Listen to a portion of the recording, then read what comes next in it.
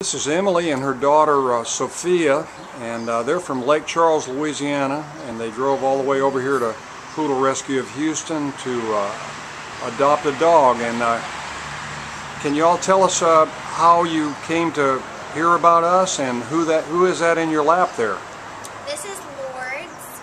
How did I come here? Well, I have a friend, Cammy, and they adopted recently a poodle, a standard poodle named Edison. So they told us about the rescue. Well, good. And you're holding Lourdes, as you said, and she's a beautiful young poodle mix that's going to be just gorgeous, and she's very friendly and very calm, very shy. Very shy. And once she gets into your home and you give her all the great loving that I know she's going to get, she's going to come right out of that shell and be just a great dog. Was there a particular reason why you guys decided to adopt a rescue dog?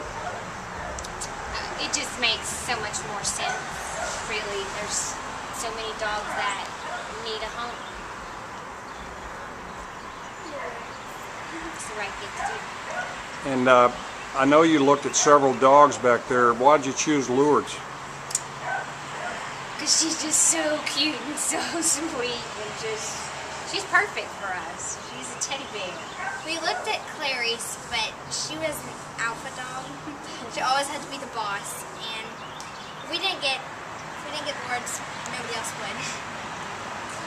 Well, great. Well, we want to congratulate you and thank you for coming all the way over here to Houston and giving a great home to a rescue dog. I know you're going to enjoy her and have a happy life.